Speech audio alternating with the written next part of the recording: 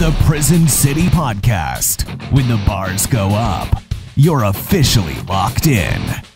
Ladies and gentlemen, welcome to the Prison City Podcast. We are back. I'm your unofficial host, Patrick W. Cutler, and we got one hell of a show for you tonight. I'm talking about demonic possession as we continue our Halloween Oktoberfest theme. Nothing but scary stuff this month. It's been a lot of fun. We did witchcraft and we did ghosts and stuff. And now we're on to demonic possession. I got my two favorite stories. One has to do with the actual Exorcist true story. And then I have another one that happened in the United States as well. That's really pretty freaking messed up. So yeah, it's gonna be a lot of fun tonight. And we're going to get into some really creepy stuff here. Yeah, so with that said, I've had some bizarre things happen to me this week. Mahone's had some bizarre things happen to him. We'll get into those stories too, and how creepy things are turning here as we head into towards the middle of October here. And so let's just go to Mahone's right out the bat here. How are things on your planet? Things are very, very great. I mean, I can't think of a better word to say. It's lovely on my planet. Now, before I typically like to say something smart-assy, but I'm actually going to say something serious and from the heart here for a second. I want to give a huge shout out to Pat Cutler and then also both Kelly and Matt. They have been working their ass off on this Redgate film and a lot of sacrifices made. And they are almost done with it. So for anyone who doesn't understand the type of work and the type of sacrifice you have to put into that, it's a lot. It's hard to really put into words. So big congratulations to everyone involved. That's a ton of work, and you guys should be super proud. Hey, thank you very much. Yeah, it's been a crazy journey. We actually should do an entire podcast episode on just that film because we did one a long time ago. Like we did one a long time ago. We should actually do another episode on Redgate because it's been fucking nuts. It's been nuts. But yeah, thank you for that. And we'll go to Matt. What's happened up there in your upstairs room with that Jason mask? Actually, backstory, that Jason mask is actually Kelly's, given to him by Moose Tilly, Jim Tilly himself. And it is signed by Warrington Gillette, who played Jason in Jason Part Number 2, which is ironic because Jason didn't wear a mask in Jason Part 2. He wore a potato sack or paper bag over his head, as we all know. So it's kind of funny. Anyway, that's actually Kelly's. I just thought it was cool because it's October 13th. So yeah, that's I'll say that's really pretty freaking cool. And it gives me an idea. I wanted to figure out what I can do with the remaining amount of money I have from my eBay gift cards, online escorts prostitution scam that I got into.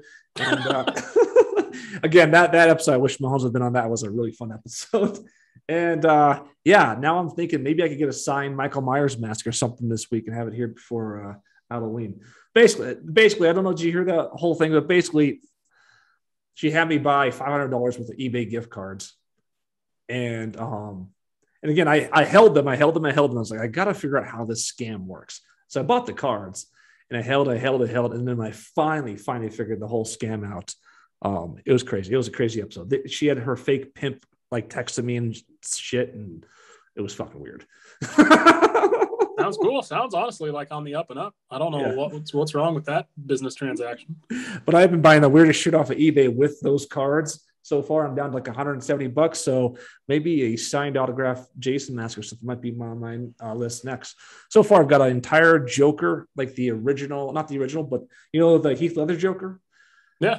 I got that entire fucking costume with the green hair dye and everything for Halloween. So that's cool. Yeah, it's going to be super badass. I'm just thinking how I can incorporate into that into the creep show the final night. We'll have to figure something out, but it's going to be a badass fucking costume. Yeah. Anyways, Kelly, what's going on down there? Oh, I'm glad I finally get to speak. I felt like I was in North Korea there for a second. Yeah, that Jason mask, Tilly gave it to me, and I knew it immediately. I was like, yeah, this doesn't come in until part 3. It was like my wife giving birth to a black baby or something. I was like, thank you. Thanks, man. Yeah, thanks, Mahoney, for the Redgate props, man. I was just telling Tilly last night outside of our apartment here. I said, man, we have been working on this thing for over a year now. You know, that's a lot of time to put into it. Pat's put the bulk of the time into it. I feel sometimes like the Family Guy joke where I'm Ben Affleck on the coach, and I'm like, hey, am I putting my name on that too? But no, it's been over a year.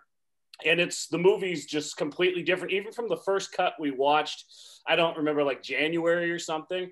Even from that cut, the movie is so drastically different. And it's honestly on its, it's on its toes where you watch it and I start getting nervous and shit in the first half an hour. Like, it's a real fucking horror movie. And it's like, wow, man, we got something here. And it's just getting better and better. That's great, man. That's like I said, it's a lot of work, and for the people who don't really understand it, like that, you put it into good perspective. A year's a long time to do anything, whether it's a job you love or a job you hate. And when you're trying to create something that has never been done before, a story that's all yours, that it's just a ton of work and a ton of back work and all that, we've talked about it in earlier episodes, the editing and all that shit that goes into it. So it's really cool, man. I'm excited to see it, and I think it's a horror movie, as you said. We're in that time of year. So I'll tell you what happened to me that was a little weird after the episode. Obviously, I talked about ghost stories and shit this past time. And so I have a beard. So I have a trimmer that's fairly new. It was a Christmas gift from somebody last Christmas, and it works totally fine. No problem. I use it once a week to trim my beard. So after this show last week, it's, we finished late at night. I go to bed and I leave it on my shower, kind of on top of the shower, because I trim my beard before I shower, and then all the extra stuff gets washed off, whatever. So all of a sudden, there's this huge crack in the middle of the night. This is, again, same night we do the podcast. And my trimmer's turned on in the shower, on the floor, just going nuts. And so I was like, I don't know. I just thought, weird, maybe an electrical glitch. So then I put it back up. It turns back on again at like 2:15 in the morning. And so I was like, this is really weird. So I set it on the ground, just like, I don't want to deal with this. I'll do it in the morning. There must be some sort of something. It continues to go off at different intervals. So one time it goes off for like 10 seconds, turns off. The next time it's like 5 minutes, turns off. And so I looked it up online, and some people are like, yeah, it's kind of common. You just have to let the battery drain, charge it up, and we'll do it again. The battery, it did this on and off. And for one night, it was on the whole night. I finally undid the head so it wasn't making this crazy rattling, and wrapped it in a towel so I could sleep. It did it the whole night. So I was like, okay, this thing's got to be dead. And then 5 days, it goes on and off for 5 days. Battery, it says the battery's drained. Right. So then I'm like, okay, I need to trim my beard. What a weird thing to happen. I plug it in for a whole entire day and it won't turn on now. Holy shit. That is fucking crazy. Man. That is really fucking weird. Right. Like, just given the timing of what we were talking about, again, we talked last time, like the adult in me was like, it's just whatever. Maybe some water got into the battery, or the fact it stayed on that long. And it just would turn on, and no matter, there was the time after the 5 days when it was going, no matter if I hit the on off button or not, it would just keep going. God, fucking weird. So there's other stories like that you read out there that other people have had that happen, or? Yeah, but not to the length. People are like, yeah, it'll do it for a day, let the battery drain and recharge it and everything will be fine. It's just kind of a quirk. And it, like I said, it was like a week ordeal basically. Wow, that's fucked up. And now it doesn't fucking work at all. So that's cool. Well, my similar ghost story this week is you guys remember our priest growing up, Father Porter? Yeah. Yeah. I just had to block him on Facebook and Facebook Messenger because he wouldn't stop messaging me. What? So you're the ghost. You're ghosting him. Yeah, pretty much. I don't think it's him. I think it's one of those bot things, because it's like they just say weird shit, and it's like, he has my number. It's like, why are you trying to call me on Facebook Messenger? So I guarantee it's not him, but had to block him up. Yeah, I'll go through my story really quick. It's kind of a quick one. So, yeah, a couple days off after last week's podcast, I get up out of bed, and this kind of has to do if you've ever explored research like parallel realities and quantum physics and stuff, and how there's a multiple set of realities and how we have doppelgangers that could come between different realities, just that whole thing or whatever. I think everyone's had something similar to what I'm about to say. It's just really just kind of hits you fucking really weird when it happens. So I get up, I go to the front back window, and there's the basketball court in the backyard, and there's the alley, and then there's a gate by the alley and everything. And I'm sitting there drinking a water because I always chug a glass of water in the morning. I've done that for like over 10 years now. And I look out there, and my parents' black Ford cars parked right behind the gate, where they would usually park it if they're going to unload something or something was going to happen. But I thought it was fucking weird because I was like, well, why would they be parking it there? But I was kind of like, whatever floats Butch's boat, I guess, whatever. So I chug my water. So I distinctly saw it, and I thought about it. I go to the front of the house and open the big bay windows because I always like to let the light in or whatever. And that same fucking Ford black car is sitting right outside. I was like, no fucking way. So I'm like, okay, well, what's the car out in back then? And I run back there. This is how it all happened within like a minute. I run all the way back there, and it's fucking gone. Like, oh, so that was Butch's car that you saw? It was the black Ford car. It's very distinct too. Like you can recognize it. Yeah, because you told me that story, and I guess I didn't realize it was Butch's you were seeing, because I thought it might have been two different cars or whatever. But yeah, that's even more fucked up. Isn't it? Yeah. Yeah, that's weird. I don't like that. So were the folks home at the time? Were they awake? It was pretty early in the morning, so I was like the only person up. I was just getting up and yeah, nobody had gone anywhere. All the doors were locked. Nobody had left. And you know the exact spot I'm talking about behind the basketball hoop and everything. Like there's nobody that drives down there because it's a dead end. There's nowhere to park. There's nobody goes there. If someone does go there, there's only one house that has no kids. They have their own driveway off to the side, so nobody would just park there. And it was definitively that black Ford car. It was just so fucking weird. It sounds like the start to a comedy movie where you live with your parents and they're like, okay, he's at the back window. Pull around. You're just fucking with you on a walk. Dude, where's my car? Yeah. Well, that's something I started thinking maybe it was another car or something, but it was parked. Like there's nobody in it. There wasn't. Yeah, it was just weird. Well, Pat, didn't you think last year when we did the creep show, the video that I made, that little video that during the stage show, didn't you say that it changed, or at least you thought it changed? That was really fucked up. No.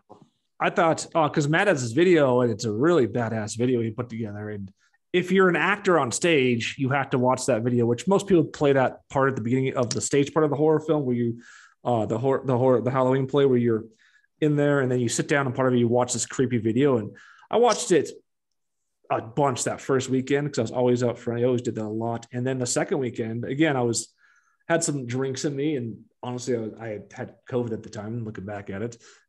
And here I am watching this video the second week, and that Friday, it looked there's shit in there I saw that I didn't see before. I still swear. Like, it was fucking weird. Like, there's shit that I saw that I swear I'd never seen before in that video. Yeah, but no one else saw it because I remember Pat yelling at the cast, "It fucking changed!" And like all 10 of us are just sitting there like, what? We don't think it did, man. I think you actually have a YouTube video with you talking about that. I put it on part of mine. I'm sure you got one too. Oh, yeah. Oh, shit. We should be posting those YouTube videos. I should be posting those from last year. Yeah, we got to start marketing Creep Show, definitely. Yeah, but we should. Yeah, if you have a video from last year, we should start posting our own videos for our own YouTube page stuff onto the Cutler Brothers Facebook page, because that just brings back that old. It's just fun to go back and look what we did last year and stuff. Yeah, I filmed the whole thing last year. I walked through the whole thing. It's like a 10-minute video. So yeah, we should start posting that stuff actually. But anyways, well, let's get down to business here, folks. Okay, let's see. So here's what we're here to talk about here tonight. Let me share my screen here. We're talking about freaking demonic possession. Here's this is off of Pinterest, just a bunch of different photos here if you want to check these out. Some of these are fake, some of these are, this one looks fake, but a lot of these are real. This one's real. I mean, a lot of these are pretty real looking. Demonic possession. This is probably one of the scariest ones for me, is a good demonic possession film, because there's so many true stories of these things happening. And it's just really, really fucking creepy. All these fucking photos. This is a photo. This guy right here. I'll pull this one up. This guy right here. He's Brother Hermes. He does he's done 35,000 evil spirits through his history of his exorcist. And what his main strategy is, he takes the body of the person possessed and he douses it with mud and stuff. Then he puts it on the ground. Then he lights a ring of fire around it. So I guess that's one way to get it done. And then it looks like he stabs a person in the heart with a stake. No. There you go. I mean, yeah, that would certainly end everything, you would imagine. But I mean, if you have imagine, you talk about like the points record for LeBron James in the NBA, and you imagine this guy probably has the exorcist record here with 35,000 evil spirits, wouldn't you say? I would say Brother Hermes is the greatest of all time. The GOAT, as people are saying, in terms of. So here's some more of these pictures. We're just going through here. The thing I found interesting, if you go on Google and stuff, and you try to like I've tried half a day, tried finding all these stories I know I've found before. It's like they try to all hide it, or they only go to the main exorcist story, because every single article is on the main exorcist story. So Annabelle, if you just want to scroll up just one hair. Oh, right here? Yeah, that's the real Annabelle doll right there. Yeah, let's go up to the top. I'll show you this photo up here. So if you watch the horror film Annabelle, this is where that's where it's actually stored and everything in their basement. That's the actual photo of the Annabelle doll right there. Yeah. A lot of people don't know that she's just a Raggedy Ann doll. Is she? Yes, that's all. That's it. Painted on face. That's freaking really weird.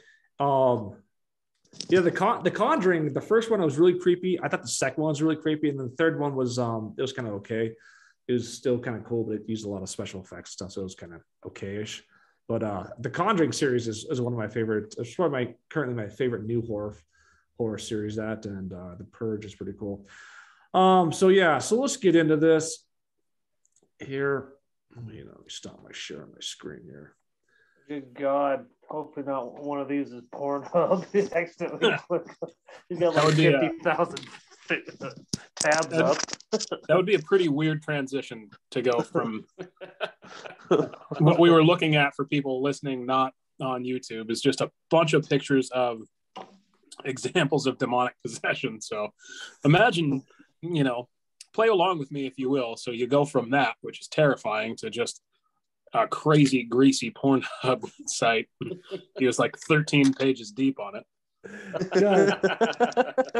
Just a second here. Now that you're giving me some ideas, let me look this up. I wonder if they have demonic possession porn videos. Oh, Jesus Christ. I mean, the odds are very high that they do, yes. What are you eating, Mahoney? I got some tater tots and chicken nuggets, because I'm apparently a 6-year-old. I mean, I can't show these obviously because I don't want it to be taken down on YouTube, but I'll read some titles for you guys really quick. Steve Holmes doing an exorcism with his dick. Jeez.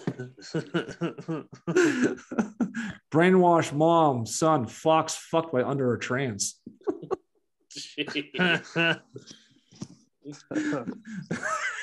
Wow. Several black guys appropriating a white bitch. Jeez. Jesus H. There was some stats on Pornhub earlier today where they're saying like the most searched word on Pornhub per state is usually something like Asian or ebony or something, normal like that. Montana's was librarian. God. Washington's was Governor Inslee. Just joking. Washington's was Governor Inslee. That's weird. I mean, I'm down in San Diego, so I'm not sure about that. But like that one picture, it's a priest. And not a real priest, obviously, like 3 nuns and then some girl laying on a bed, and he has his ding out. It's performing Jesus. exorcism with his dick. Dude, if you can think of it, it's out there in the world, with 7-8 billion people. Anything you could think of it's happened or it's gonna happen, I think that's scarier in my mind than it actually is, Yeah. I better not hear that through the wall later, Cuts. My mind. Just, oh, you want this exorcism now, do you? I just heard that at midnight. Zip. Man, see, I'm so worried about demonic possession that I don't even want to look that up and attempt it. Be like, oh, these guys think it's funny to role play about possession, huh? Imagine they're super serious and going to church and she's possessed. All right, hold on a second. He pulls out his wiener. All right. That's Matt, what's that British that comedy clip that you like? She's dying of cancer. Oh, hold on. He pulls out his dinghy. Come on her tits. It's it doesn't even make sense. What the hell? Yeah, it's not even that funny to me. I just copy it all the time. What the hell is that called? Jeez. I think it's called "Come on Her Tits." Hey. I know, but the fucking troop or whatever. Oh, I can't remember. You'd have to ask Kyle Gillette. The comedy troop or whatever. Oh, is that Lizard? God. The Hallway Boys, or something like that. I think this was different because the one you're talking kids in the hall. Yeah, that was Kids in the Hall. Yeah, that's the call. That was American, and that definitely wasn't very X-rated like that. All right, let's go through some legal things here first, guys. In the court, according to court in Texas Supreme Court, exorcism is protected by law. They found that a girl who had some injuries suffered during an exorcism, she was only 17, that constitutionally they can perform an exorcism even if some injuries happen to the person that is being performed on, which is interesting. The lower court ruled the other way. It was the Pleasant Glade Assembly of God's First Amendment rights regarding freedom of religion did not prevent the church from being held liable for mental distress triggered by a hyper-spiritualistic environment. That is one of the oddest court rulings I think I've ever heard in my life. But yeah. I guess I didn't imagine there was ever any ruling related to demonic possession and exorcism in the law book anywhere. So how about that? So with that said, I'm going to cut over to, I'll go through this one first, but let me cut over to it right now. You guys ever seen the movie, The Exorcism of Emily Rose? Mm-hmm. That is actually entirely, I'll get the clip here. Here it is right here. So, there we go. So let me pull it up here. There's a picture. There's a picture of the priest at court. It's kind of interesting. Not there. So there were priests that went to court over that. And this is in freaking. This is in freaking Germany or whatever. Let me see where the terrifying movie. And for any fans of the TV show Dexter, Deb is the star of the movie. I was gonna say. I keep seeing her there. That's so weird. Yeah, that movie. After I watched it, that made for a sleepless night. There, I remember that. I haven't seen it. Here is the photo of it. Let me pull this photo up. It's good. I think it's a PG-13 movie too. I was actually watched it from my. So they don't perform the exorcism with a priest's dick? No, they unfortunately don't perform with the priests. Is that what you're saying? Not in the Disney version, no. Here's a picture of the parents, and this is there's the two priests right there. So they have permission to go get permission for the diocese and everything. And since Emily Rose ends up dying, the actual movie is based spoiler. It's a 19-year-old, and I don't even remember how it ends. The girl in this one, though, she's 23 and she ends up dying in real life. But they went on forever and ever and ever. And it was a really big deal. The priests were convicted of first-degree manslaughter, And then they got 6 months in jail, which is kind of a weird sentence for manslaughter. And then it got delayed or whatever, and they got probation. They ended up not serving any time or anything. But yeah, it was a crazy story. The Exorcism of Emily Rose. I haven't seen that one, guys. I know we're going to talk about demonic possession, our thoughts on it and stuff, but how much of this do you think is like the girl just had something that nowadays we would call ADHD or something like that, and, you know, or autism, and they're trying to hold her down, and, you know, our brains are powerful things, and she just loses it and then just loses control of her nervous system because they're holding her down and shit. I mean, do you think like she's really possessed by the devil, or do you think that could definitely be like just a human thing that, like, well, you're fucking with her for however many hours you said, of course somebody that's not like set right in their head is going to implode and maybe you die, you know? So first I'll cut to this is like modern day, and I can't say of all time, but modern day when it comes to priests and stuff, when it comes to exorcisms, I'll show this up here really quick. There is an international association of exorcists within the Catholic Church. And again, you don't have to be Catholic to perform an exorcism, but with the Catholic Church, you get more, I would say, more safer. It's more of a safer avenue, I would say. Like, I say if you go outside the Catholic Church, you're kind of dealing with whoever. But the reason I say that is because there's 250 people, priests, that meet like once a year. And for the Catholic Church to perform an exorcism, they go through out of 400 cases, and these 400 cases are checked by doctors, psychiatrists, everything.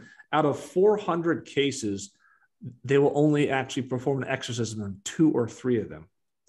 Or in other situations, you just don't really know. So there's a really long process of proof they have to collect, and they have to get permission from the bishop or their local bishop. So it's not just like they can just go out there and just perform an exorcism and do whatever.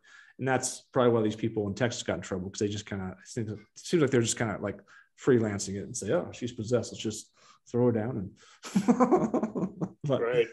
Because sometimes they're just bad kids or fucked up kids or something, you know. We were all school teachers. We all saw that at one point or another, but it doesn't mean they're necessarily possessed by the devil.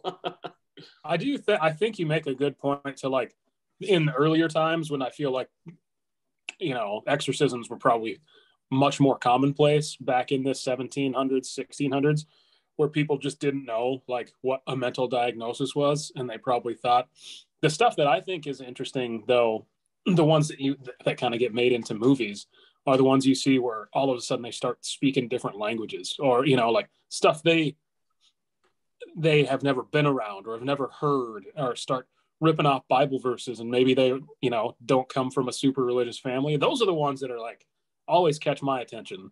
But to your point, I mean, yeah, there could be some sort of psychosomatic like break that probably happened a lot before people actually understood, like, no, this is part of who they are. It doesn't mean they're possessed by a demon. Yeah. No pun intended. I'm just trying to play devil's advocate.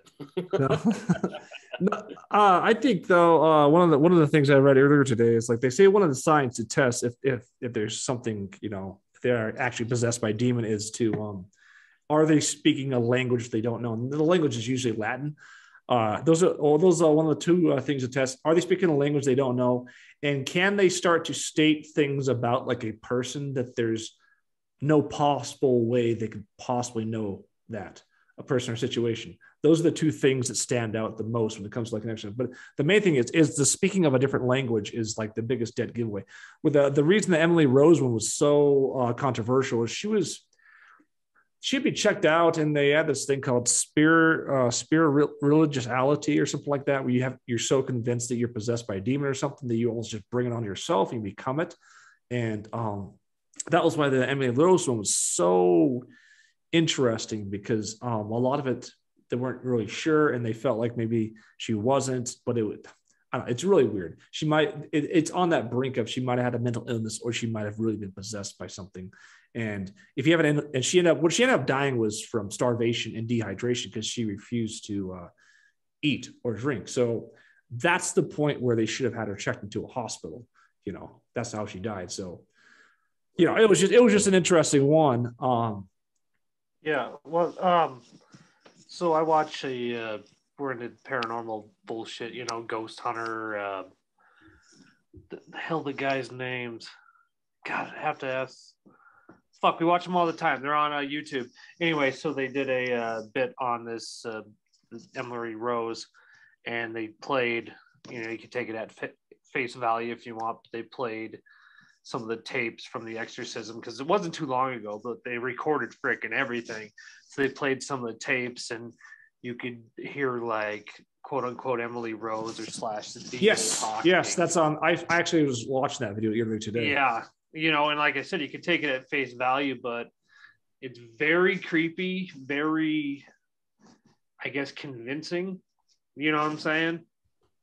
If you want to, if you really think that there's something going on there, it's very, I don't know, it's just chilling, I guess. Yeah.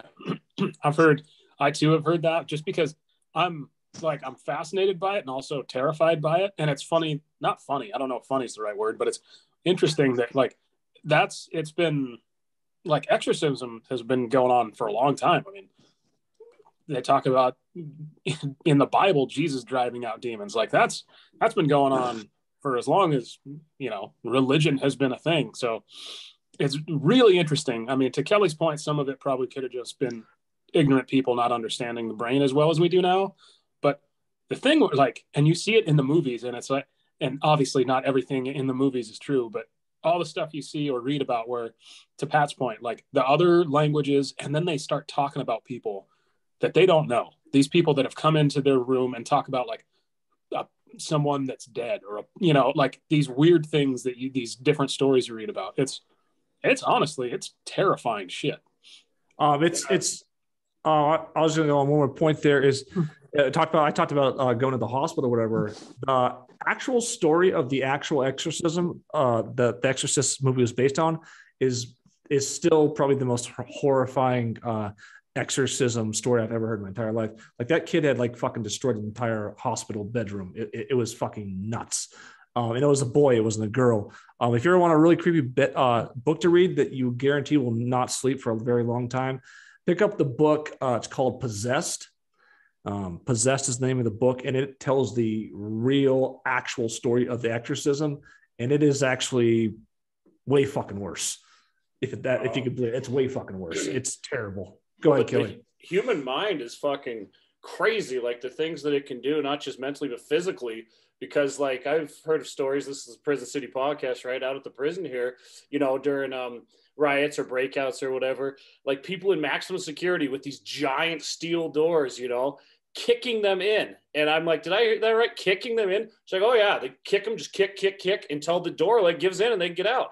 I mean, that's the power of a human being to be able to do that. It's like, if you put your mind to anything, good versus evil, then I think you can accomplish anything. And that's what I wanted to say on the spectrum of good versus evil. We can't deny that there is, an entire spectrum in our world right here, because some people would look at us at even the Prison City podcast and say, oh, that is so evil.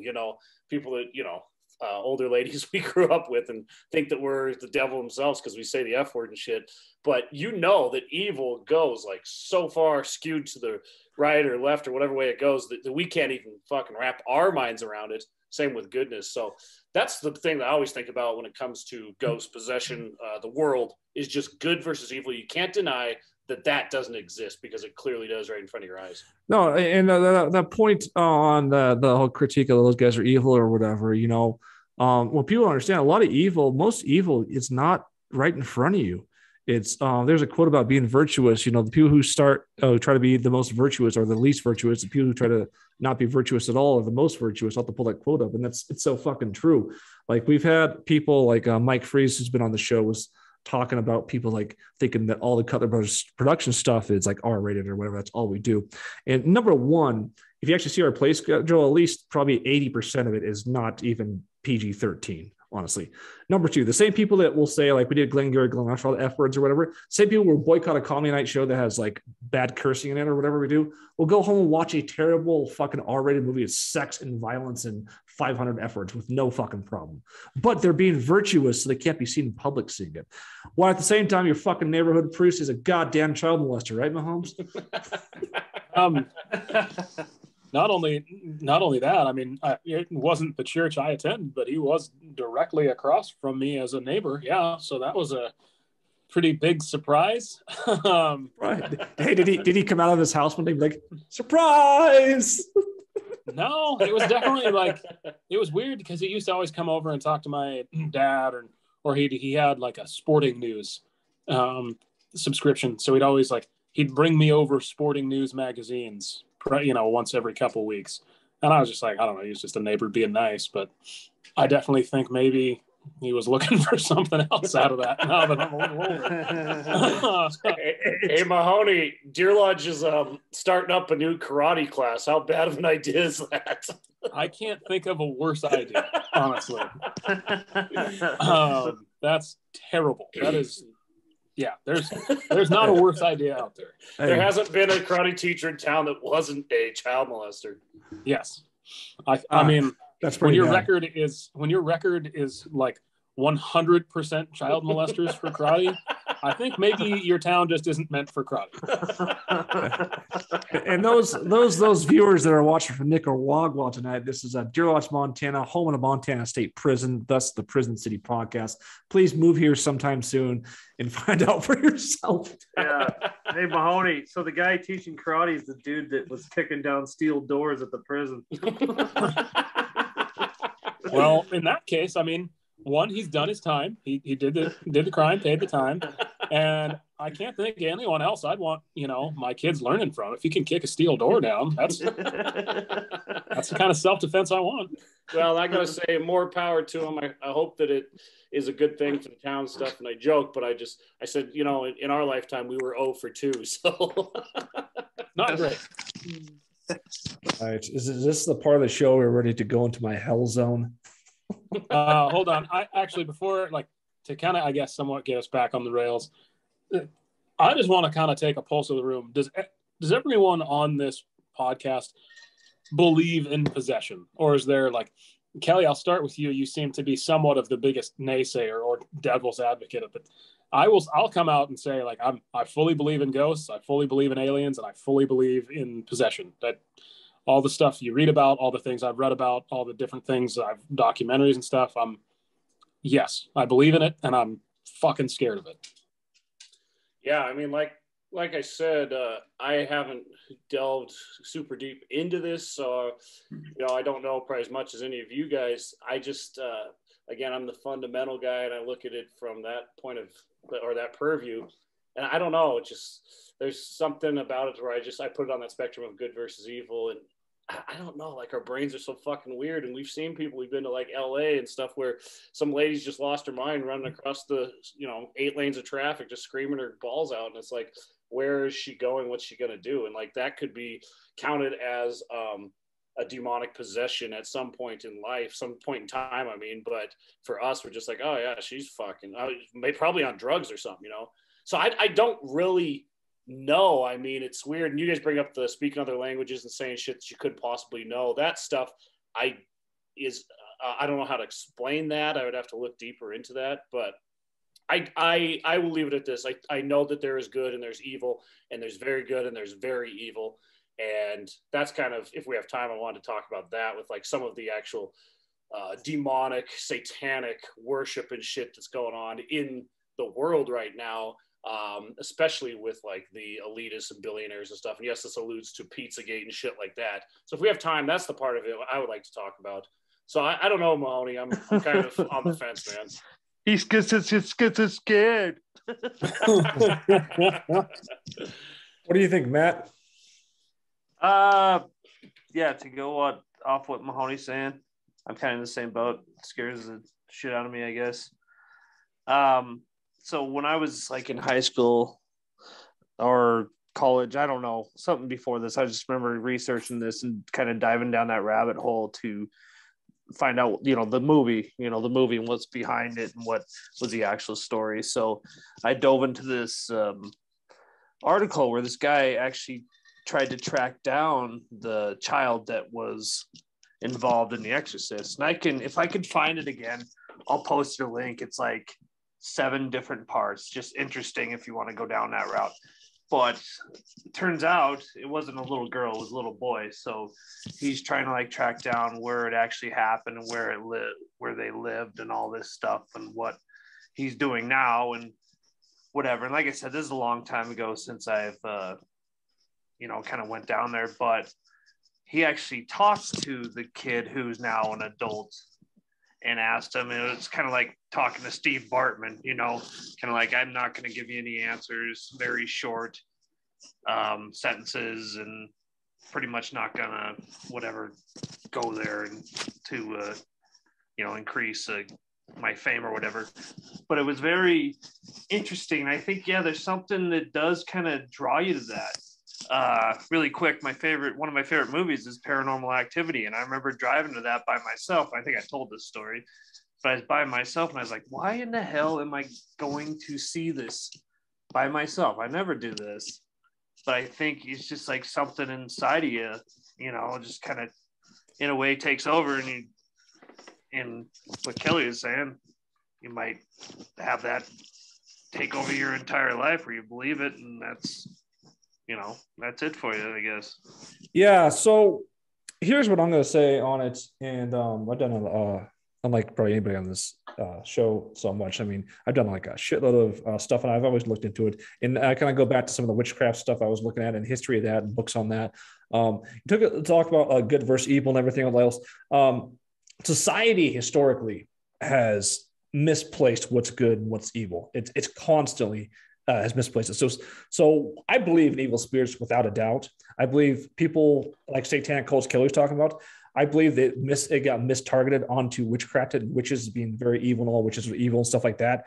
Where I think there were satanic type rituals and stuff done during medieval times or whatever. But I've seen stuff on the Church of Satan today where it's like, most of the Church of Satan today, it just believes in freedom of doing whatever the hell you feel like. It's not really demonic rituals or whatever. So I think sometimes evil gets mischaracterized a lot of times throughout our history. But I would say this, I believe in evil spirits. I don't know if I really believe in the devil himself, to tell you the truth. I don't know if I believe in a overall head Satan or whatnot. And I'll say this like this. Do you know the devil in the Bible never really is confirmed to exist? Like they use the word Lucifer and stuff, and Lucifer is kind of just like a fallen angel. You do some research on this, you'll figure this out. The devil, when the Bible was written, there's no actual head of the evil spirits. There is no devil at all. The devil didn't get invented to about the 16th century. So, and you could go up and look this stuff up. It's all true. And a lot of the reason the devil was invented in 16th century was because the pagans had this guy looked like not a modern day, one of the first devils, and they want to get people off the pagan religion so bad that they used one of the pagan figures or whatever and kind of turn that into the devil and make it evil to get more people into Christianity and get them away from paganism. So with that said, I don't know if I really believe in the actual head of like hell or whatever. I don't know if that's true or not. But I do believe in 100% certainty with evil spirits and stuff. And I do also believe that possessions occur, but I think like there's also a lot of cases where there's no fucking possession. It's mental illness or something like that, which brings me to this final point here. I'm going to share my screen here. I came across this earlier today. This is really interesting. This goes against what I just said kind of, but in Panama, this is almost 2 years ago, Panama, 7 people were found dead after suspected exorcism. And this is where exorcism's gone wrong. You might put that in that category. The victims include a pregnant woman, 5 children, age 1 through 11, and the 6th was a neighbor. Other 15 people were freed. This happens. This is weird. They were performing a ritual inside this structure, and the ritual where people were being held against their will and being mistreated. And all of these rites were aimed at killing them if they didn't repent their sins. If you ever watched Dexter and the Doomsday Killer, it kind of reminds me of that a little bit. So this is where this crazy cult of people, and they weren't crazy at first. The religious sect is called the New Light of God. It had been operating in the region for about 3 months. The previous Saturday before this happened, one of the members claimed to have received a message from God that they were supposed to go out and kidnap these victims and then beat and kill them. That's basically what they did. So this is why there should be a threshold of proof when it comes to like demonic possession, because otherwise you just have like shit like this going on like crazy all the time. Like, they're evil, so we need to cure them from this. Let's kidnap all these people and make them put guns to their head and torch them until they repent their sins.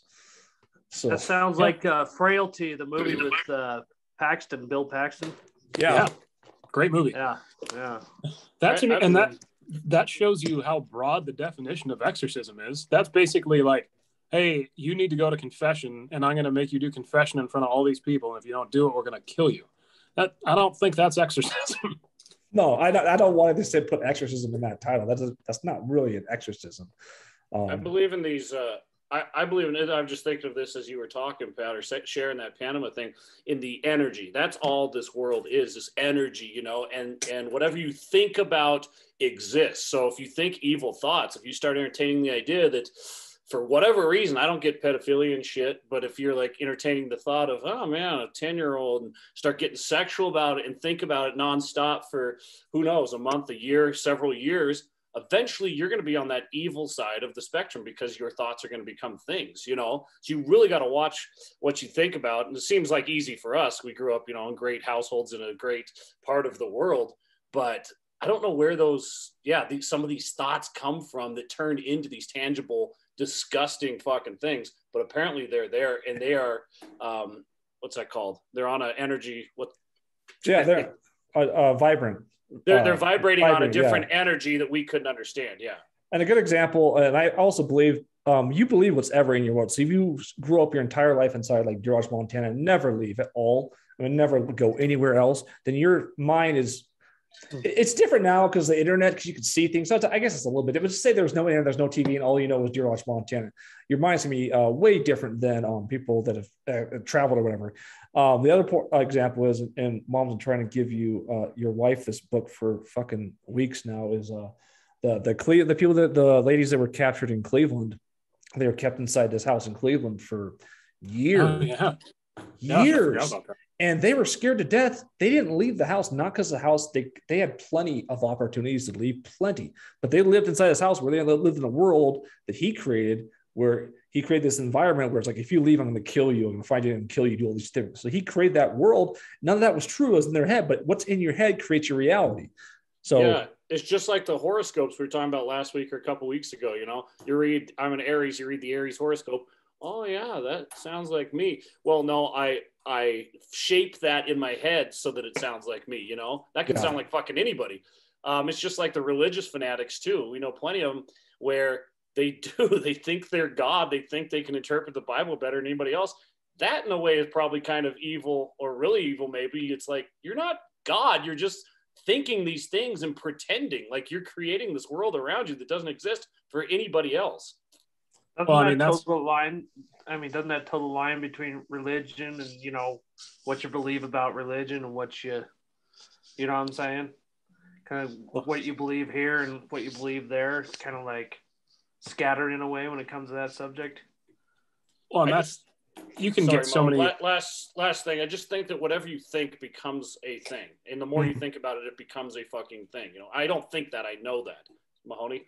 Well, and so I was going to kind of, to your point, and a little bit off of Matt, if you use, how many different religious people, cults, whatever you want to call them, in our lifetime have we seen predict the end of the world? Like, give us an exact date and time.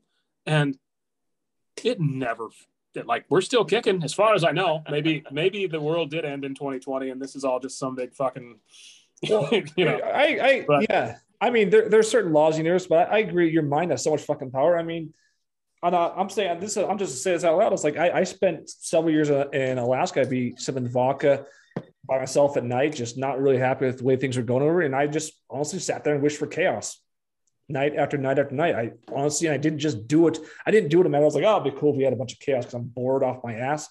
I did it with actual, real feeling and emotion because I'm drunk and I'm just listening to music. Like, I wished it all back because I thrive in chaos. I'm just that type of person. What happens? A year and a half later, fucking COVID hits out of nowhere. Everything's chaos. So it's like your mind can create that. There's also reality where COVID-19 doesn't hit and everything's fine. I definitely believe in parallel realities, and your mind can control so fucking much. I don't think people ever realize how powerful their mind is because they always are looking for instantaneous results for everything. but your mind can fuck up a lot. I mean, your mind can fuck up. Your mind produces everything in reality. That's just reality. Well, it's like Zodiac, reading your Zodiac or getting a fortune cookie. It's however you interpret that. You know what I'm saying? Yeah. I mean, we can, yeah. And I can't remember. Someone made a North Korea joke earlier, but like that's a great example of how you can control like what your environment and where you are and your surroundings controls what's going on. And a lot of the time, it's just these people are born into this world. They have no idea what's outside of North Korea, and what is given to them is like super structured, right? Like their news and stuff over there is crazy, and there's a chance that those people will never know anything but that, which is crazy absolutely. to me. I was just listening to Alan Watts before this. He's my new favorite philosophical guru. So check him out if you can, Alan Watts. But he was just talking about that. It's weird. It's like everything else in reality. It's a double-edged sword where it's like, yeah, you can make decisions, which means you think you have control. Like I can move to this city or I can date this person. I have control of my life. But you also have no control whatsoever. You make a decision and you move that way. It's going to unfold the way it's going to unfold no matter what.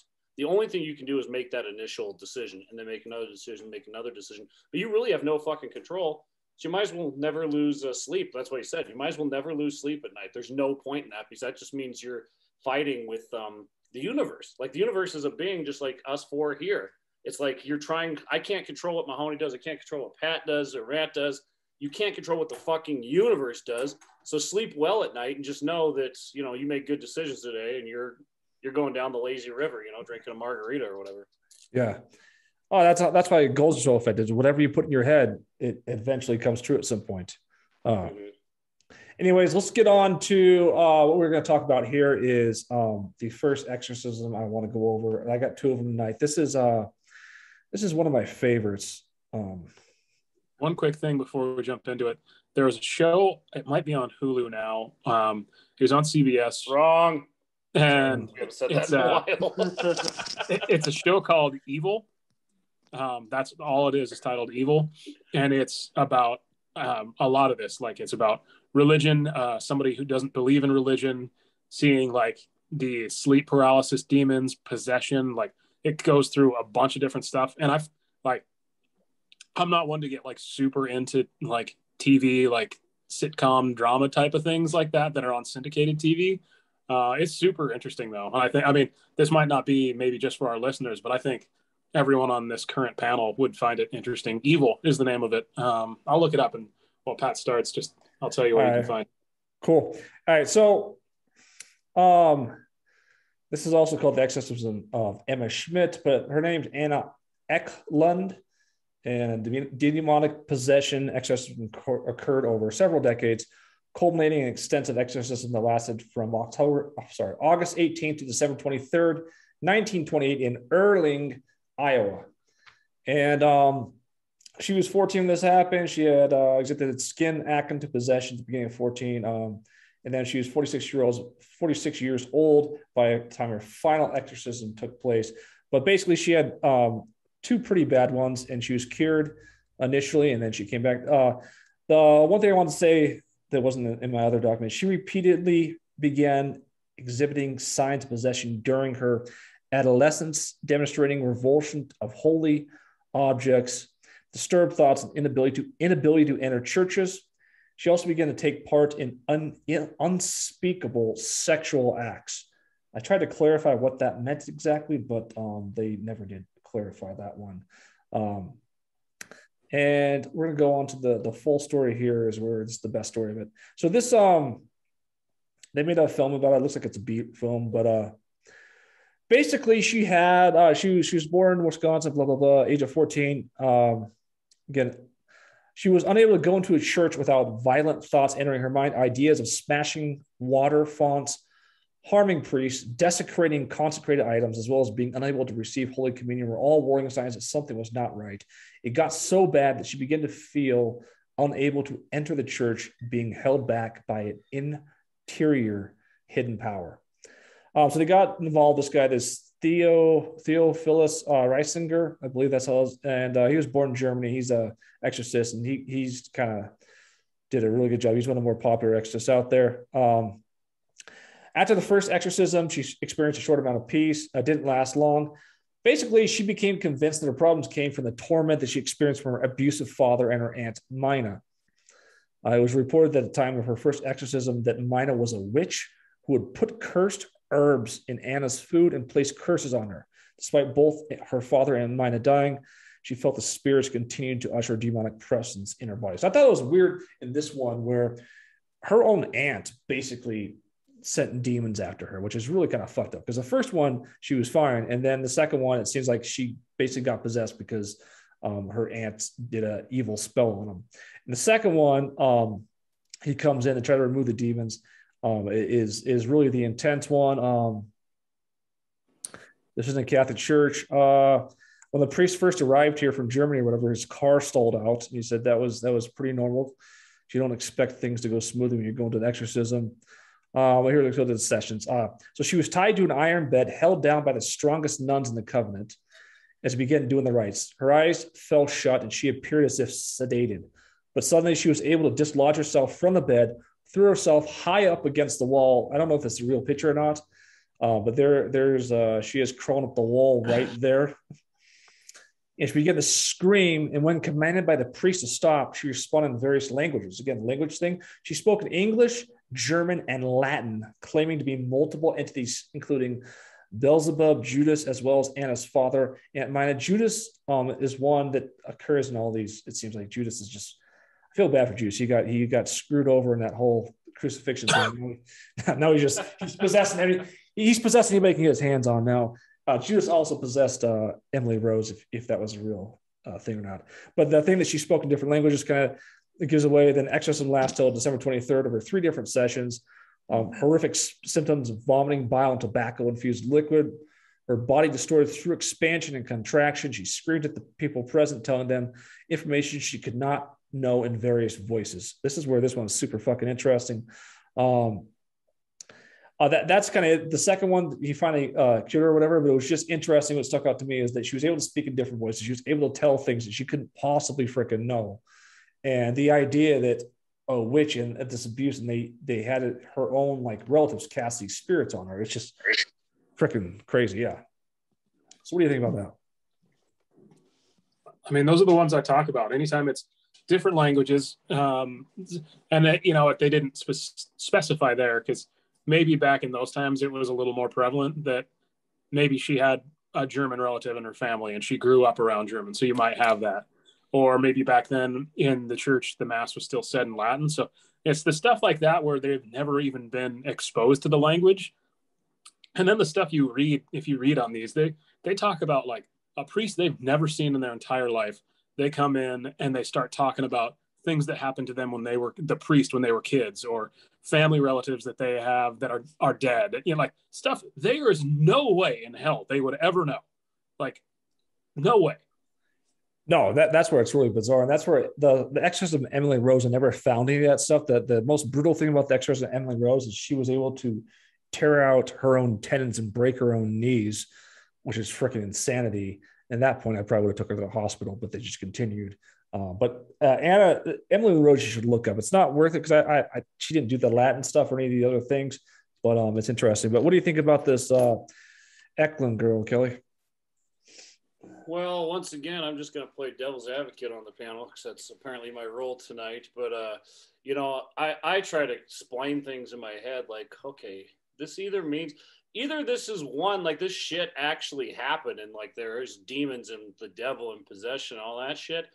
Or one explanation could be, the Catholic Church is riddled with controversy and manipulation, Maybe this is all staged for whatever reason they were trying to get from it. I mean, we are storytellers, we are actors and writers and everything. We tell stories. What if one day, in 100 years from now, people look at Redgate or something or Enigma and say, holy shit, this is what happened there, So I'm always trying to explain away, like, how does this make sense? Like, what is another explanation for this? So that 100% could be the conspiratorial side of things. Like, this is doctored up. This is staged for reasons for the church, for the government. Who fucking knows and who cares? But it could easily be staged. Easily could be staged. And the second part of that, I've completely forgot. So we'll have to come back to that. How do you explain her speaking other languages? Well, that's what I'm saying. Like that couldn't be staged. They couldn't just say like that happened. I mean, Matt said something about recordings, if that's what you're referring to. I guess like why? How could you possibly like learn Latin, stage all these things? I mean, the exorcism. Did she even speak Latin though? Is my point. Like, or did they just say she was speaking Latin? She ran up the wall. Her head spun. Yeah, they said they have witnesses that said I don't know if there's any audio on this one that's happened so long ago or not, but yeah, they said she spoke Latin and she knew things about this priest and everything. My point is on all that shit, it's fucked up. Like it's really fucked up. We could sit down and write a story right now and put it out there and pretend like it happened for our own benefit or whatever. And we could say, oh, Matt, yeah, foam came out his mouth and he was speaking fucking Belgianese or whatever, you know. We could say all that for our own benefit. That's the point of story number one. The other one that I want to discuss is the reincarnation side of things, which is fascinating to me. I don't think this is the first time we've ever been here on Earth, and I don't think it's going to be the last time we've ever been here. Not on Earth, but in the universe. I think we're going to keep coming back forever and ever and ever. Because when you're a kid, we all have these memories of like, I was 2 years old and I was having these vivid dreams, or I remember vaguely like this fucked up thing happening. How do we have those thoughts if we just came into the world pure and new and a blank slate, you know? So I'm just wondering if like this brain power is so strong, maybe some of this shit, like speaking Latin and all that, is pulled from an alternate reality or a different life. Like, you know, she's 14 years old and she's freaking out. And then all of a sudden, oh yeah, I was fucking molested by all these priests or whatever in Spain 100 years ago, you know, and just that power, that energy's still there. Then, blah, blah, blah, blah, you know, and she speaks Latin that way. Now, that's a more fucked up way of thinking about it. But reincarnation is fascinating, and I think it's worth a discussion at some point. I think the parallel reality shift is really interesting. That there's multiple realities. Maybe you can transfer between different realities, and that's one of the books I've been reading for a while. This past month or so. It's really interesting stuff. And I want to do a whole episode actually on parallel realities and stuff and quantum physics. There's a lot I could talk about on that. That's probably going to happen sometime in November, guys, because we have a banger of an episode next week. I'll tell you what. But I'll tell you what, Pat, those two things that I said about those two understandings of that exorcism, I think would be ahead of she's possessed by demons that live in hell within the earth. I think that's not even on my radar for being a potentiality. And I think the thing that's interesting now, and I can get where you're coming from, like maybe they're for whatever reason, maybe they were trying to drum up popularity for the Catholic Church in that particular region, and this was right. And back then there's no recordings, but it's the stuff now that there is recordings, and there's multiple recordings, and there's like even video out there that, you know, like that stuff, albeit is not unfakeable, it also is, and who knows, you know, like what was that freaking I'm blanking on it, the movie that everyone thought was real, what was fake, where they go out into the woods. Yeah, so there's that aspect to it. I mean, it's just, and who knows, man, but I feel the fact that it's not just like the Catholic religion is most famous for it, but every like Christian religion has some form of exorcism. I find that interesting that it's been happening since Christianity has been around. I think that, and I don't know, maybe that is storytelling and it's just been passed on for generation after generation. I don't know, man. I think it's pretty interesting.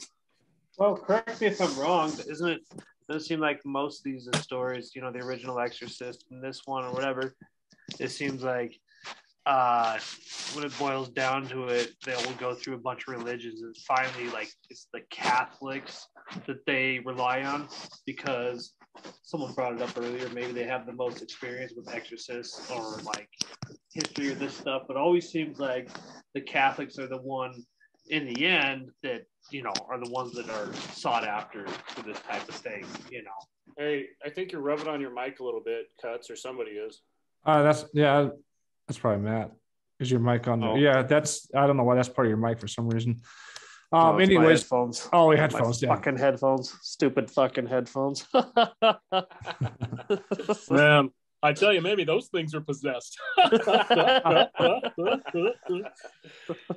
Yeah, I just like trying to explain things. Again, I'm not a scientist or an atheist or whatever, where everything has to make 100% sense. I really don't think it has to, because I don't think we know a fucking thing on this earth. I really think we're so stupid. And we're just kind of, they say this is just a temporary glimpse of whatever. And it's true, it's like we're all going to be dead in a matter of years. And then what's next? We don't really fucking know. So Well, I think it's fun to explain that away a little bit. I know those exorcisms too, by whoever was performing it. The priest didn't go in there by himself and just do the, whatever. They always had someone documenting everything in detail. And that's kind of like the creepy thing, because they did have someone there, even though you don't have video or tapes of it. There's like journals of all this shit that who knows where it might be locked away, but it's definitely documented, most of it. I'll say this, and this is why people might consider me a conspiracy theorist or whatever. But I believe that if something can be manipulated in the world, it will be manipulated, or it has been manipulated, or it is currently being manipulated. It's been proven throughout the history of humankind. So that's why I have just a tough time believing almost fucking anything, because it's like everything can be doctored, everything can be manipulated, and you can manipulate whole groups of people, millions of people. We don't need to get into the Holocaust and Stalin and all that shit, but if it can be manipulated, it will be manipulated. No, not everything is, absolutely not. There's a lot of stuff that's not, but I'm just saying at some point an exorcism was manipulated for some reason. Yeah, definitely. So let's get on to the big one of the night. And this is the exorcism that the actual Exorcist movie is based on here. I'm going to share my screen again here. And we'll see what Wikipedia has to say about this. This is interesting. So the actual person that this happened to, his name was Roland Dull, or his real name was Robbie Mannheim. He was a 14-year-old boy, was a victim of demonic possession in 1935. The events were recorded by attending priest Raymond J. Bishop, and supernatural claims the events were used in elements in The Exorcist. So let's go back to the origin of the claims here. In mid-1949, several newspaper articles printed anonymous reports of alleged possession, exorcism. The source of these reports is the family's former pastor, Luther Miles. Total of, according to one account, a total of 48 people witnessed this exorcism, 9 of them Jesuits. This might be the most witnessed exorcism in history at the time, obviously, but I'm not sure ever, but that's really interesting. Speaking in 2013, the author, Thomas B. Allen, emphasized that definitive proof the boy known as only Robbie was possessed by malevolent spirits is unattainable. According to Allen, Halloran also expressed skepticism about potential paranormal events before his death. When asked to make up a statement verifying the boy had actually been demonically possessed, he responded, "No, I can't go on record. I never made an absolute statement about things I didn't feel I was qualified." So there's your skepticism right there, and he didn't really feel as qualified. But here's what happened, because I remember this from the book I read. His aunt, let's see, his aunt was there's Aunt Harriet. There she is, Aunt Harriet. She was a spiritualist, and she introduced Roland to the Ouija board when he expressed interest in it. And this isn't here. This is just what I remember from reading the book. Basically, what happened was his aunt showed him all kinds of shit when it comes to spiritualism. So if anybody doesn't know what the spiritualist is, it's not the same as being spiritual, like you're a priest or a Christian or something like that. It's like you try to contact spirits and stuff. That's what a spiritualist does. And that's kind of what she did. Showed him all these different things, played through the Ouija board, all this different stuff. And she actually taught him one thing that I thought was really interesting in the book. You make a note they've actually heard of this technique before. It's called a wallowing. And this is really creepy. Don't try this at home if you get scared at all. Basically, what you do is like, see this wall behind me? You tap on this wall, you ask a question, and you tap on it like 3 times. Then you say, if the answer is yes, tap back once, or the answer is no, tap back 3 times. You just keep, it's like a Ouija board on your wall. Just keep answering questions until you can get something to tap back or whatever. Really fucking creepy. So after she died, he basically continued doing these things like a Ouija board and all these different things. Basically, after Harriet's death, the family experienced just strange noises, furniture moving, ordinary objects like vases flying off, levitating on the boys nearby. They turned to a Lutheran pastor with parapsychology. Eventually claimed that pastor eventually claimed household objects and furniture seen moving by themselves. It's really interesting stuff. He went on under a number of exorcisms. Again, just like the movie, he had a couple of different exorcists. Roman Catholic Church named priest Edward Hughes conducted an exorcism on Roland at Georgetown University at a Jesuit hospital. During the exorcism, the boy allegedly slipped one of his hands out of the restraints, broke a bed string from the mattress, and used it as an impromptu weapon, slashing the priest's arm and resulting in the exorcism being halted. These are all real accounts. This actually fucking happened. The family traveled to St. Louis, where Roland's cousin contacted one of his professors at St. Louis University, Bishop Return, spoke to William S. Bowdern, an associate of college. Together, both priests visited Roland in his relative's home, where they allegedly observed a shaking bed, flying objects, and the boy speaking guttural voice and exhibiting an aversion to anything sacred. Bowden was granted permission from the archbishop to perform another exorcism. Going back to Georgetown University Hospital, a lot more bizarre shit happened there. That's just part of it, but he actually did grab a fucking weapon and almost kill a fucking priest. Before the next exorcism ritual began, another priest came in, Halloran, who's called the psychiatric wing of the hospital, to help. Third Jesuit priest was there to assist. Halloran stated during this scene, words such as evil and hell, along with other various marks, appeared on the teenager's boy body. This is where it appears on their skin or whatever. Words appear in the skin. There's actually a disease out there where they say words can appear on your skin, which is, talking about question, I think that almost sounds like a made up fucking disease if words just kind of randomly appear on your skin. I have to look into that. But allegedly during the litany of the saints portion of the exorcism ritual, the boy's match began to shake. Moreover, Roland broke Halloran's nose during the process. Halloran told the reporter that after the rite was over, the anonymous subject of the exorcism went on to lead a rather ordinary life. So that's a brief, that's like a snapshot of the shit that happened. There are several priests that quit. The priest that got slashed or whatever, he fucking quit right after that. I mean, read the book Possessed. Again, you'll never sleep again in your life, but it would blow your fucking mind, the shit that happened. Blow your fucking mind. Never sleep again the rest of your life. Tell you what, read this book, and without the sleep you won't get, you'll be dead in 7 days. It's like watching The Ring. Oh, fuck. We just watched that the other night. That's such a good movie. Yeah. For the record, after I read that book, I gave it away to somebody a couple months later, and I said, just keep it. I never want to see the book again.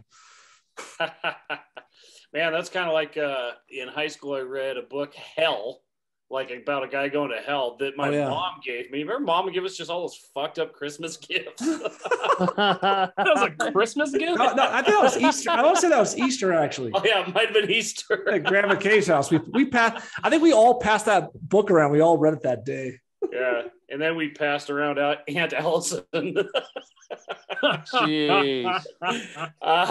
No, I read that book, Hell, man, and that gave me the heebie fucking jeebies for a long time, and finally I got that out of my head. But it wasn't called. It was 7 Minutes in Hell. I want to say 7 Minutes in Hell. Yeah, it was such a vivid accounts though. It was like, man, is this guy making this up? Because this is really like good storytelling here.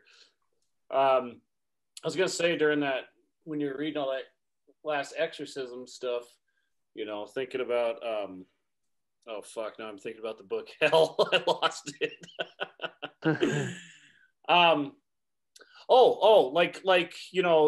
Some little girl gets exorcised. Is that the appropriate way to say that? Exorcise the demons. Yep. Exorcise the demons. She's, walks into, like Pat said, walks into the church and freaks out. It's just a terrible place. Again, talking about parallel universe or reincarnation. She came from somewhere else, let's say, and was terribly molested by priests or people, crusaders in a village during that era of time or whatever, So with that parallel, why are we afraid of the things that we're afraid of right now? Like all four of us have things that we're afraid of. Did it happen in this lifetime, or did it happen in the last lifetime or 100 years ago? Like, why am I afraid of heights? Deathly afraid of heights. I can't remember one thing in this life that made me go, that's why I'm afraid of heights. Isn't that kind of weird that we have these fears out of just nowhere? Like no justification. I have a very like, it's this deep, like guttural triggered fear of a big body of water at nighttime. And I have no reason to be afraid of it. I've never like fallen off a boat in the middle of the night. If it's like, and rivers don't scare me. Shit, we go to a river every summer and we're down there at night all the time. But if it's a lake or a sea or an ocean at nighttime, scares the shit out of me. And I don't have a good reason why. It's kind of weird. You can't see. I don't really like jumping in the water during the daytime if I was in like the middle of a lake or something. But I guess if I'm going like 3 or 4 deep or 6 feet or something, it's not that big of a deal. But like just jumping into like water that's like 12 feet deep or deeper, then it's kind of like, it kind of gives you that fucking weird vibe of like, okay, you can't see Something's it. Gonna grab you. Yeah. Like Jason. Jason's I'm definitely afraid of that too. Like swimming in really deep water where you can't see the bottom, which is weird. Cause like, we used to swim when we first went to Uncle Bill's Lake, we used to swim way the fuck out there, but it's just like the unknown. Like what is down there? Is some giant fish? I'm always afraid a fish is going to come bite my fucking toe off. Like that's just an irrational fear. Bite your dink off when you're swimming naked. Maybe that too. That's why I said toe. You go back to Mahone's childhood, and it's like that. Jason takes Manhattan. His dad's in a boat. He throws Mahomes out when he's 5 years old. Now swim before Jason gets you. but seriously, like, why do we have these irrational fears? And maybe that can explain away again some of the exorcism stuff, like the fear of walking into a church or something. Is that from something, not even in this life, but several lives ago? Is that from something back then that you don't even know why, but it's there in your head, in your spirit, in your vibration? Yeah, I don't know. I don't know. Yeah, then you just get like this ultra, no, I'm not going to fucking do this, when they're kind of basically kind of trying to force you to do this religious type thing, you know what I'm saying? You're kind of rebelling without subconsciously knowing why, I guess. Yeah, absolutely. It's just weird. I feel like I had these thoughts today about synchronicity, however you pronounce it. Synchronicity, yeah, and like how everything in us men and women and the universe, like it's all the same. If something goes up, it has to come down. If something goes left, it has to go right. And I've been playing with this in the stock market, believe it or not, where I'm like, this has to like make this right. This has to make this pattern right. Yeah, it might take a month or 6 months or a year, but this has to make it right, because that's just the world we're in. Everything boomerangs back. Negativity, positivity, evil, good. Everything boomerangs back. And it's interesting as fuck to think about that. Start looking at it. You'll recognize it in your own life. So is that your way of telling us that you are down like in a crazy amount in the stock market right now? You're just waiting for it to bounce back. I'm just crying and sweating. Everything boomerang. Yeah.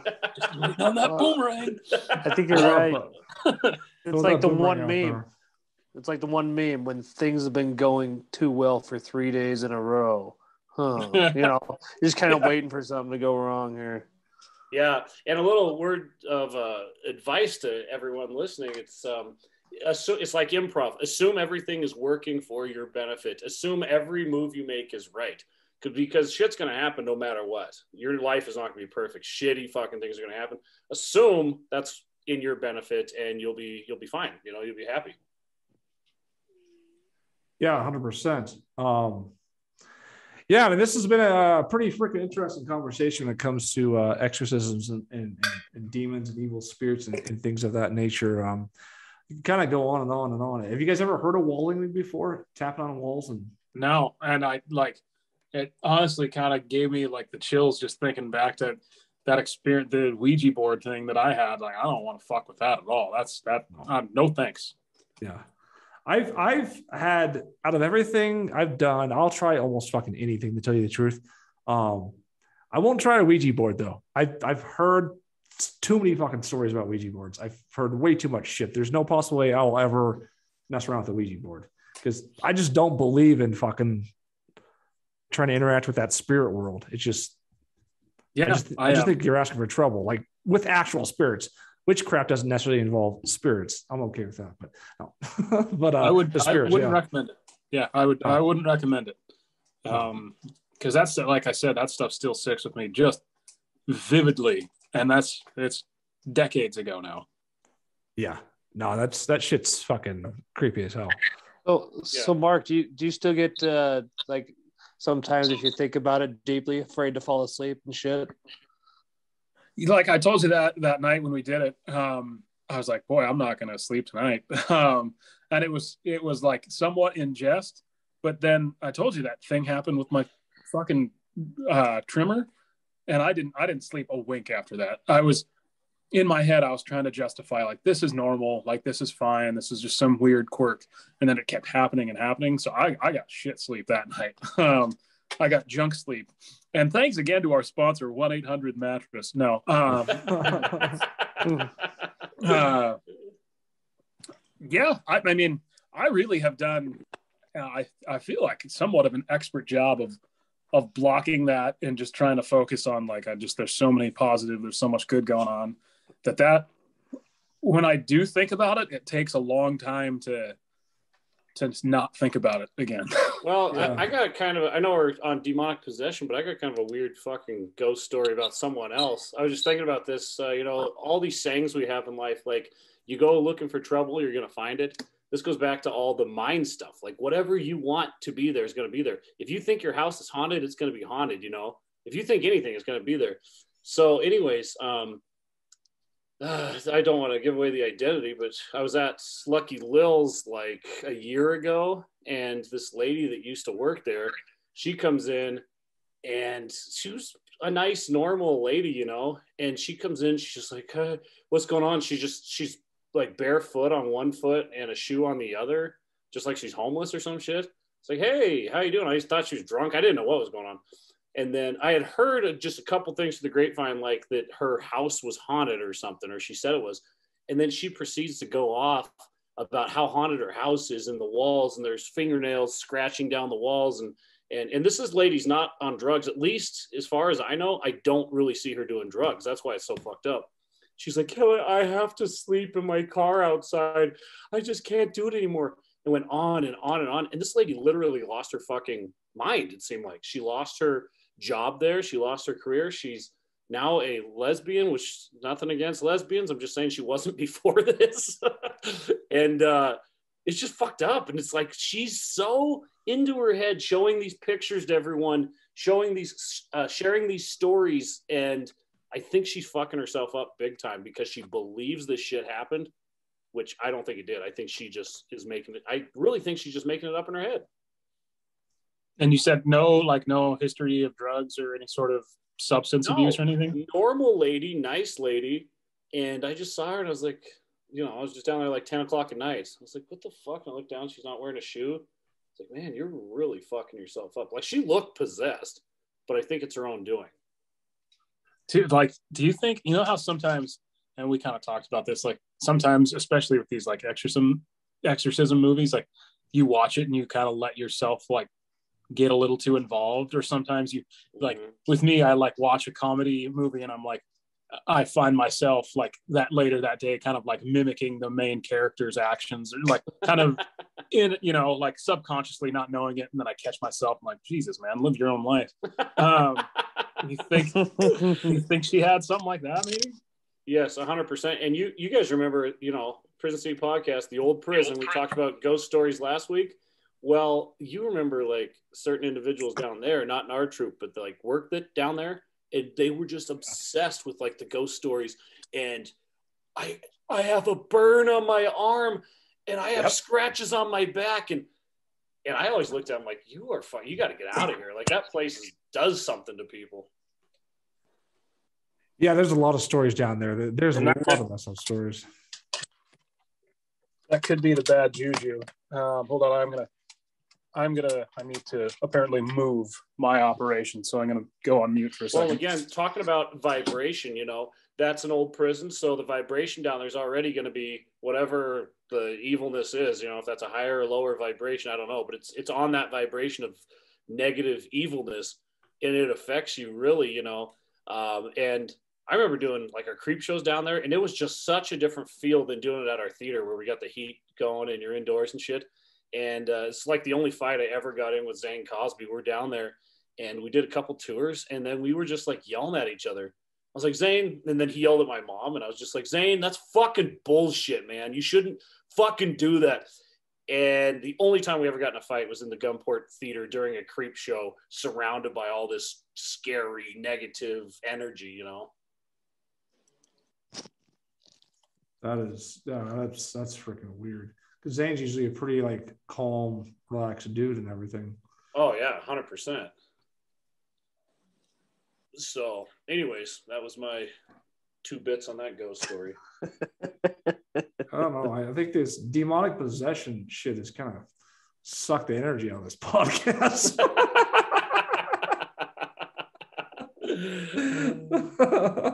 Well, we've been going for almost an hour and a half, so that's pretty good. Yeah. Shit. Yeah. But here, I'm going to show you this video that Mike Free sent me. It's a Luciferian New Year's Eve propaganda where he shows how the Seattle Space Needles, they did a virtual New Year's Eve thing, and apparently it had satanic rituals embedded in it. You want to see it? Yes. Yeah, let's see it. Here, let me pull it up. Seattle New Year's. Yeah, and I know we're starting to run short on time tonight, but Pat, one of these days we should talk about the elitist satanic pedophile group that's running the world right now. Yeah. Because that's interesting as fuck. And I've actually looked at that a lot. And people say, nah, that can't happen. It's like, well, why is it out there? Like, are people just making up this like fucked up, shitty stuff just to be shitty? Like, let's if we can't even talk about it, then it makes me suspicious as fuck. So here it is. Here, I'll turn on some audio. I'll turn on the audio here. You guys can hear it. In just a second.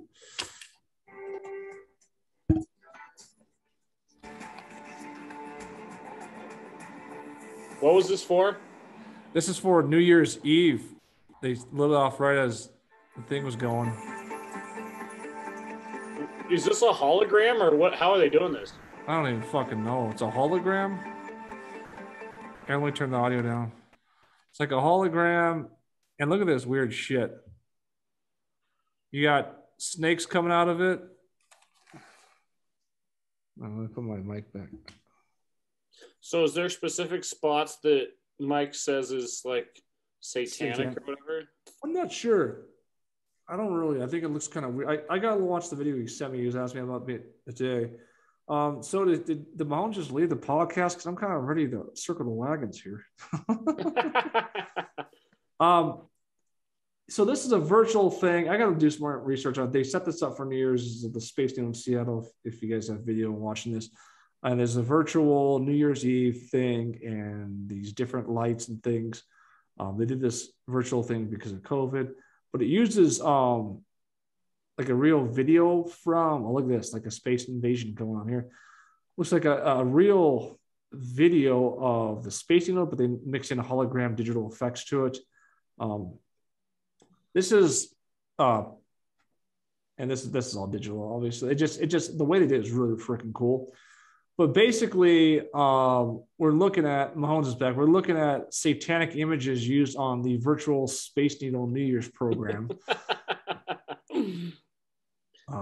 So Pat, briefly, what was the whole thing about? Like, they're going to start showing us, I mean, they've already started, but UFO stuff in the skies to distract us? Is that what's going on? That's going to be next week's. There's Mahomes after just shit his pants after the Falcons lost. There it goes up in the air. This is what he wanted to lead on. And I didn't, it's kind of a weird virtual thing. It's kind of actually creepy to tell you the truth. Who put that together? But I'm not gonna show the whole thing. It was the Space Needle in Seattle did that. A hologram digital thing on. I don't know. Some entrepreneur put that together. It's kind of a creepy, weird thing. Did you watch that at all, Mahomes? Have you seen that video before? No. I mean, I don't. I'm familiar with the town of Seattle, but I don't know a whole lot about it. Anyways, I think we're going to circle the wagons here before we find even satanic images in that video. That's good. Yeah. Demons. I'd rather not go to bed possessed tonight if I could avoid it. All right. So with that said, I'll kick it to Matt. What's your final word on tonight's show about demons and everything? So to round up the demons. Just round up those demons. Yes, round up those demons. God, I don't know, man. Creepy shit. A lot of creepy shit. Like I said, I believe I should stay away from it for the most part. As far as the exorcism goes, man, you really want to dive down that rabbit hole, which I think I might, not tonight because it's too scary, but good shit, gentlemen. Good shit. So Kelly, what do you think about all this tonight? Your final words here. I think I kind of gave all my points on what I think of the demon stuff, but I just want to say, watch what you think out there, because your thoughts do have meaning, and it creates tangible stuff. So you can either use that against yourself, against society, or you can use it for yourself and for society. And once you learn that, it's a lot of fun to go, like we're doing the Das Fruit comedy tour right now. It's a lot of fun to go, okay, it's not stressful anymore. It's like, I got to make a call, or I got to send an email, and then you just watch it unfold in front of your eyes. And it's like, okay, this person's talking to me now. How does this assist to my goal? Like, it's all set up for you. You just have to play along. Like, don't fucking try to control it. And don't get pissed off. Someone calls you, answer your fucking phone, because they're probably there to help you, unless you haven't paid your rent, it's your landlord, then probably avoid them. But your thoughts are things, and watch what you think, people. And Mahomes, what's your final words on tonight's show? Possession is one of the things that, like, outside of a big body of water, that scares the shit out of me, honestly. And maybe I'm more apt to lean into these things and believe them because of that experience that I had that I spoke about in the last episode. That I'm not going to say it like shaped my entire life, but in terms of like my belief system in paranormal and maybe unexplainable is much higher because of that experience. So it's interesting. It is the thing. It's one of the things that like creeps me out the most, though. To Matt's thing, I always kind of find myself around this time of year looking back into it, or maybe I watched the Exorcism of Emily Rose, or there's some, and then we are like, this group is kind of interested in B horror films, and so there's actually some not terrible B-rate horror films on Exorcism. So it's, for whatever reason, I find it fascinating. But I will say, I will totally agree with what Kelly said, is the power of positive thinking and what you think. Even when I talk, like when we asked about like, did I get scared when I was a little kid after that thing happened? I did. And I talked about the power of positive thought. Like, I had a brother that I shared a room with, or I wasn't as nearly as afraid when my dad was around, because my positive thought was like, no matter what there's something that's going to be, I'll be okay. No matter how scary this may be, the positive thought was like, there'll be someone to like help protect me. So I think there's times when, as we get older and the weight of living, or whatever the hell we're all going through, I find myself trying to like consciously think, like, each morning, I don't know if you want to call it meditation or whatever you want to call it, but I try and come up with like,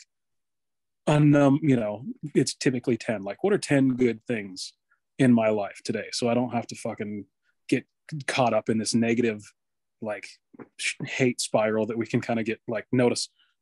We've talked about this before, like all the shitty news that's constantly on TV, all the bullshit that's like, you feel like is coming towards you. So it really is, it helped change my life view, like my worldview, for the better. So I agree. Think positive stuff. And I'm not like trying to tell you that's a cure to depression. That's a whole chemical imbalance thing that I can't cure for you. But if you need help, look out there. There's no matter how down or out you feel, there's always somebody that's going to give a shit on the other end. But think positive. Yeah, and I'll add on to what he said there, and add on to like almost whatever he said so far is that yeah, there are people, there are cures of depression that you don't need freaking medication. I'm not going to tell anybody to get off medication if you're depressed or whatever, but I think a lot of people are caught in that negative feedback cycle you're talking about. And because of that, unfortunately, they're convinced that they have no choice. Well, you always have a fucking choice. You always have it. You can choose to not be depressed, and it can work over time if that is your ultimate choice. The problem is getting out of that feedback cycle. It's really a bitch to get out, especially if you can't see immediate results right away. So yeah, I agree that I get up every day. I think everybody should have a really good morning ritual. I get up, I have my affirmation. I think I write down, and I do subliminal affirmation. I do everything I possibly can to brainwash my fucking self into believing, pushing myself towards the goals and things that I want to achieve and accomplish. And it's all kind of a brainwashing experience. I think we're all being brainwashed. You just decide and choose what you want to be brainwashed for. Do you want to be brainwashed by news constantly? Do you want to be brainwashed by things you're trying to accomplish in your life?